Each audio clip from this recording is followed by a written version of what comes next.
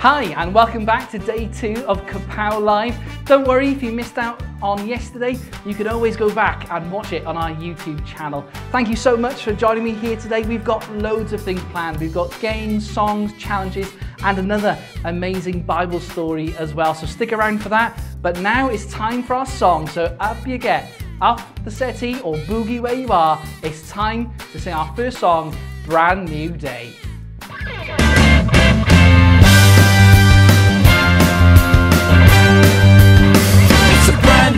Day that God has made, I've got to get up and celebrate today, 'cause it's a brand new day. It's a brand new day that God has made. I've got to get up and celebrate today, 'cause it's a brand new day.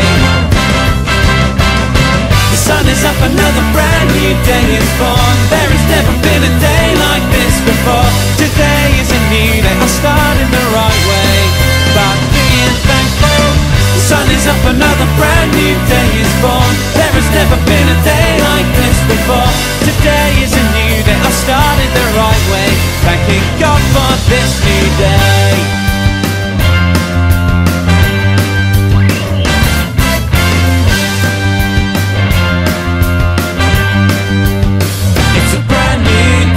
God has made.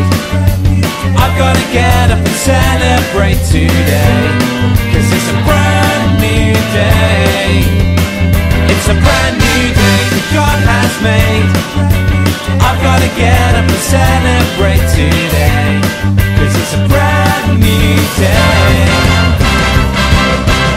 The sun is up, another brand new day is born. There has never been a day like this before. Today is a new day, I started the right way, by being thankful.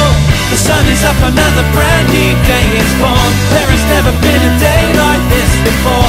Today is a new day, I started the right way, thanking God for this new day. I don't care what the weather's bringing, each new day is a reason for singing. Hey, hey, it's a brand new day. I give thanks for each day I'm living, 'cause each new day is a brand new beginning. Hey, hey, it's a brand new day. I said hey, hey, it's a brand new day. A brand new day. A brand new day that God has made. I've got to get up and celebrate today, 'cause it's a brand new day. Brand new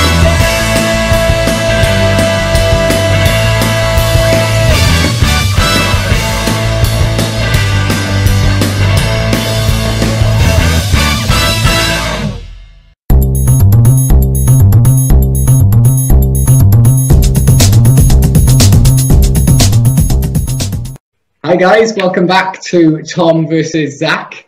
Our challenge today is all about Jenga or bricks, dominoes. Tom, do you want to explain what we're doing?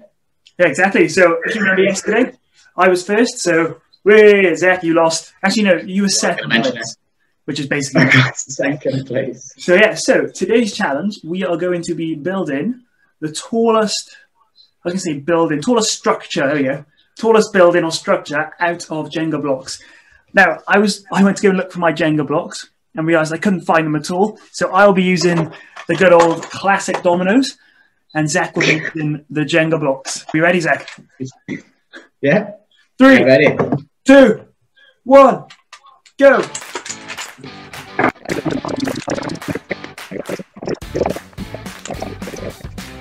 Ooh. Oh. He's a loser. Oh! Why have I gone for this shape? Right, let's start again.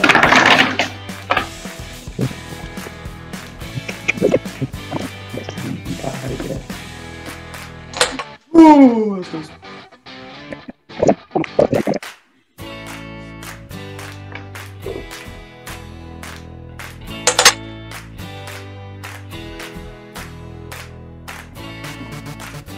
Go. What? Oh no!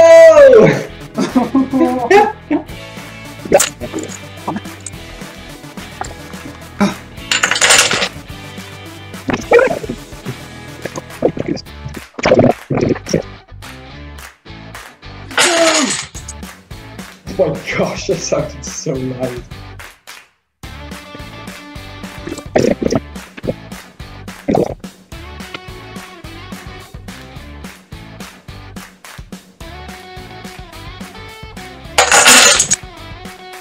Good. No.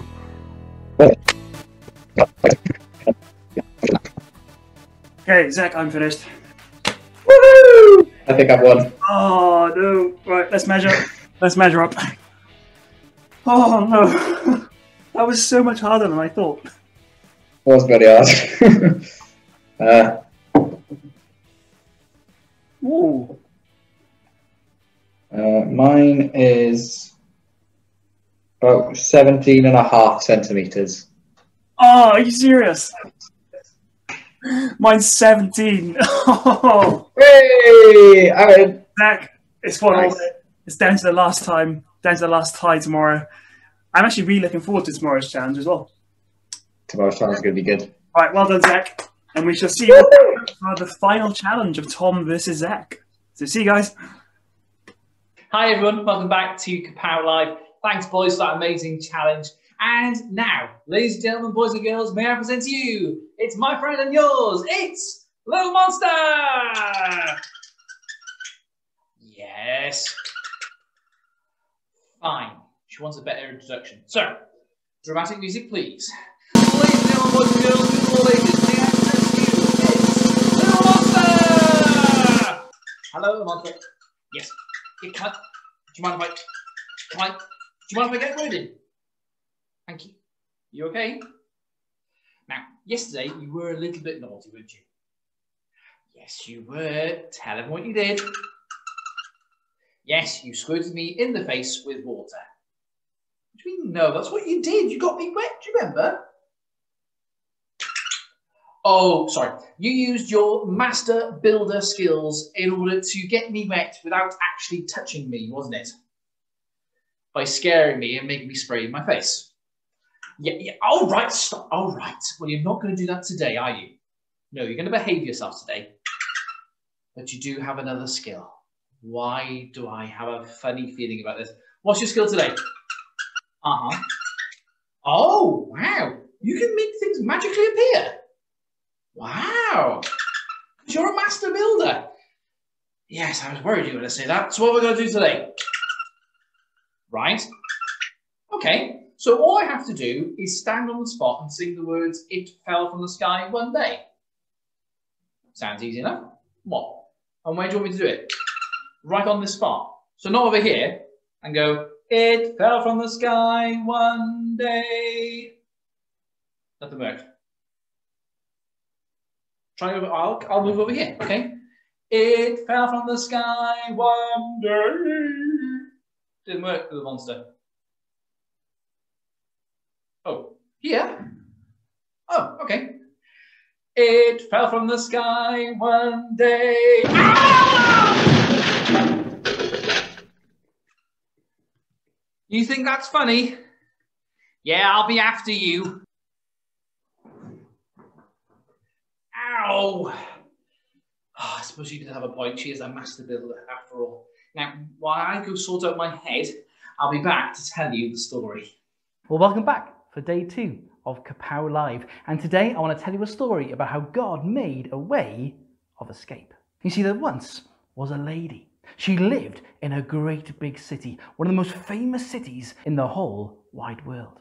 In fact, the walls of the city were so famous, they were thick and strong that people would have chariot races round the walls. Now, her name was Rahab. Now, you don't hear that name that often today, but I think I know why, because see, Rahab wasn't a very nice lady. You see, Rahab didn't have a very nice job, and Rahab had an attitude. You see, I imagine that Rahab always had her hands on her hips, and she always said these sorts of words, yeah, whatever, because Rahab wasn't very nice. People would say, well, Rahab, that's not a very nice thing to say. And she would say, oh, yeah, whatever. And they would say things like, but Rahab, you can't do things like that. And she would say, yeah, whatever. Because that's the sort of person she was. Rahab didn't care for other people. She liked to do things her own way. And when she was older, she lived right by the walls of this great big city. You see, Rahab wasn't a very nice person, but neither were the people in the city. In fact, they were really bad. In fact, I can't tell you how bad they are because I wouldn't want to embarrass your mums and dads and your teachers at school. They didn't worship the one and true and living God. They used to do things their own way. They used to worship idols. Some were made of wood, some were made of stone. I'm not quite sure, but perhaps some were made out of paper. And they'd give it a story and they'd worship stone, rocks and wood. A friend once told me why they're called idols. Because, you see, they're idle. They can't do anything. Never mind. And so you see, the people worship these idols instead of the one and true and living God. Well, you might say, well, what sort of things did Rahab do? Well, let me tell you. Rahab told lots of lies. Rahab loved to cheat people out of their money. And she used to love to steal things from people as well. Not just the things that they owned, but people as well. Rahab was doing some horrible and nasty things, and so were the people in the great big city. You know as well as I do that when we do things wrong, there's a punishment for it. Perhaps if you do it at home, perhaps you've got to sit on the naughty step. Perhaps at school you've got to write lines or stay after school or something like that. So what about all the naughty things that we do in our hearts? Well, God had an amazing plan. Not to punish people, but to send his son, to die on a cross and to come back to life again. So no matter what we've said or done, when we say sorry to God, we can be friends with him now and forever in his home in heaven. Meanwhile, God's people, the Israelites, had a brand new leader. His name was Joshua. Now, Joshua was a wise man. Joshua was a great leader because, you see, he listened to advice and he prayed to the one and true and living God. That's why he was the leader of God's special army. Joshua was a great example to those around him. Now, God had told him to take over the great big city. But how would he do that? The walls were so big. The walls were so thick. How was he ever going to do that? So to find out, he sent out 2 spies to find their way into the city and to find out everything they could about the great big city. Now, the Bible doesn't tell us how they managed to find a way in. Perhaps they dug a tunnel into the city. Perhaps they climbed over the walls. I'm not entirely sure, but I do know they found a way in. When they got into the city, they realized the people were worse than they heard. They really did do awful things. And they bumped into Rahab. And Rahab took them back to her house. And as they got back, Rahab asked them a really big question. She said, "Are you part of Captain Joshua's army? Are you with the one and true and living God?" "Why, yes," said the spies. "Are you coming to take over the city?" said Rahab. And the spy said, "Well, yes. You know the one and true and living God, the one that you worship?" And the spies went, "Yeah." Well, Rahab said, "Would he forgive me for all the wrong things that I've ever done wrong?" And the spy said, "Well, yeah." With that came a knock at the door. It was the guards. "Open up, Rahab." So she did. She told the boys, "Hide upstairs." And she opened the door. And the guard said, "Hello, Rahab. We've heard reports that spies might be in the vicinity." And Rahab said, "Spies? Oh, spies, yes." "You mean they're here?" said the guard. No, said Rahab. "They've just left. If you go that way, you might just catch them." "Thank you, Rahab." And off they ran. The spies came back down. They thanked her for helping them. And Rahab said, "I want to join you. When the attack happens, how can I know I'm going to be safe?" The spy said, "Put a red cord outside your window and we'll know that you'll be safe." So for once, Rahab listened. She did exactly what the spies told her to do. And the spies went running back to Captain Joshua. So the spies reported back to Joshua. They told him exactly what had happened. Now Joshua was still uncertain about what to do, and so like any wise man, he prayed to God instead. And God gave him an excellent plan. A plan to bring down the great big walls. You see, God had a plan. The plan wasn't to use swords or spears. No, it was to use the band. For 6 days, the Israelites were told to march around the walls and to play the band 7 times a day. For 6 days, the Israelites and the band marched round with their trumpets in the air and singing and dancing round the walls. Can you imagine what the guards thought of the top of those walls? What are they doing? They're singing and dancing with their trumpets. That's not going to bring the walls down. Perhaps they thought. Now day 7 was different. On day 7, God told them exactly what to do. As they went round the walls one more time, they were to shout for God and for Joshua. And then they'd see what God would do. So they marched round with their trumpets, with their singing and dancing. And as they came back round to the front gate, Joshua said, "Now." And they shouted, "For God and for Joshua." And the guards were up the top of the wall laughing their heads off when suddenly they saw a crack.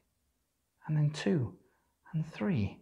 And the crack went all the way up from the top, all the way down to the bottom. And suddenly the walls were shaking and the walls were crumbling. The walls came down with a great big crash. None of the walls were still standing, apart from one little house with the red cord outside. That day, God really had made a way of escape for Rahab. You see, about 1,000 years later, God would do the same thing again. Not with the red cord, but with something else that was red. When he sent his own son, Jesus, to die on a cross and to come back to life again. So no matter what we've said or done, when we say sorry to God, we can be friends with him now and forever in his home in heaven. Why not do that today and ask Jesus to be your friend, not just for today, but for every single day, because God really does make a way of escape. Remember to join us today for some virtual family fun over Zoom with Family Time, with family fortunes for the grown-ups, a 2-minute tale from one of our team, and today we have our arty party, so get your pens and pencils at the ready and join us at 12 o'clock. To join the session, simply head over to our Facebook group, Kapow Live Lego 2021, and join in some virtual family fun today.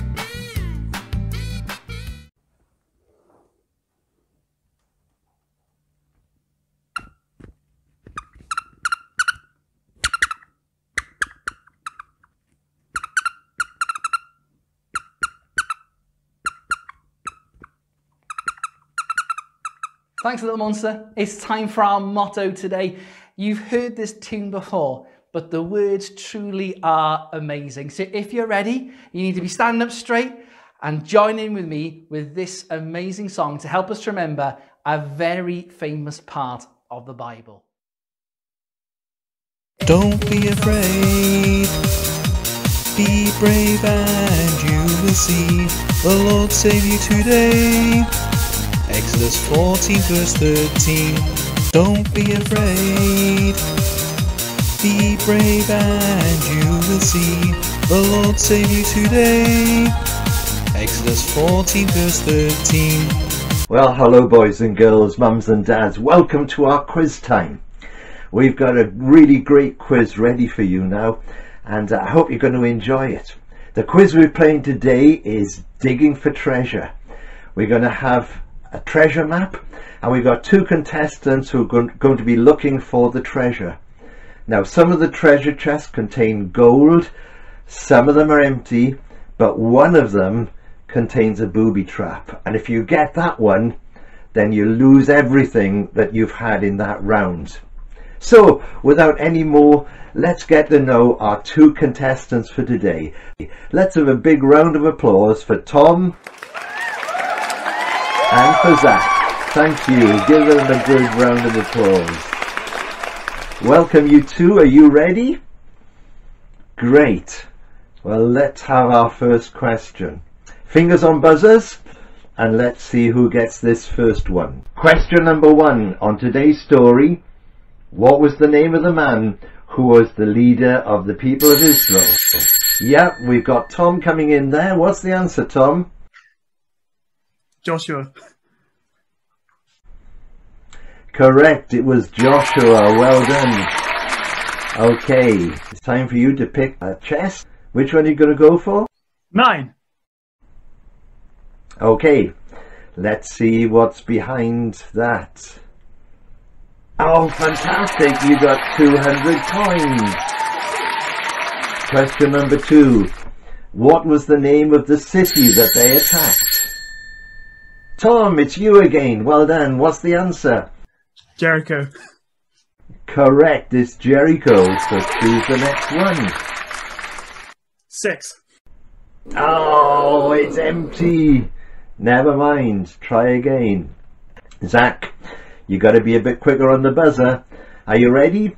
Here we go, fingers on buzzers.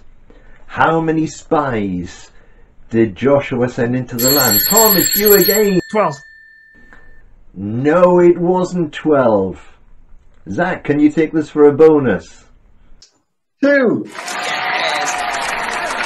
Correct, it was 2. Okay, let's see what you can find. 3. Oh, well done, you've got 100 coins. Brilliant.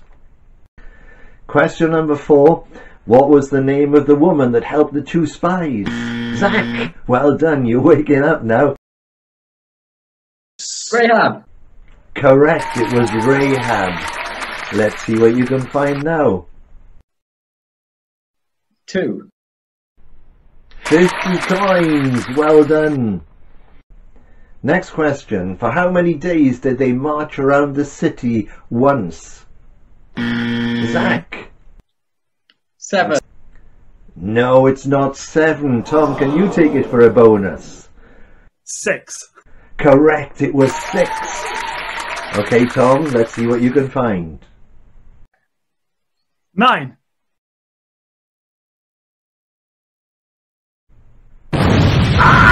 No, you hit the booby trap. You just lost everything.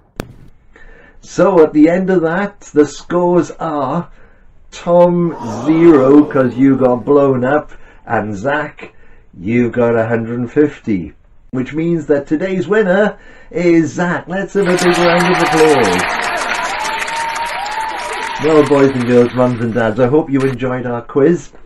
That's it for today, but we'll be back tomorrow for another quiz. And so will Tom and Zach. Let's see who's going to win tomorrow. Bye for now. Thank you so much for joining me here today in the Kapow studio. We've had great fun together with our competitions and our amazing Bible story as well about Joshua, the one who trusted in God even in the impossible. That day, God really did make a way of escape. Thank you so much for joining me. I hope you've had fun with me today. Remember, the fun doesn't stop here. Look in the description below. Why not link to us and you can be part of family time today. It's for all the family. We'll have family fortunes, we'll have a 2-minute tale from one of the team and our exclusive competition as well. You don't want to miss out on that. Thank you so much for joining me today. We're going to close out with a song and I'll see you next time.